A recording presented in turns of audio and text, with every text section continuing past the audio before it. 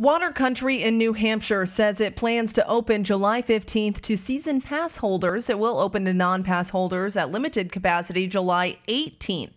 Visitors and workers will have their temperature taken before entering the park. Anyone higher than 100 degrees or displaying any coronavirus symptoms will not be let in. Anyone 3 years or older also must wear a mask, but they cannot be worn while in the water or on attractions. The park is planning to sell masks and also adding hand sanitizer stations. Now, if you're planning to go, you need to make sure you reserve a spot before you arrive. Katie Johnston for WBZ News.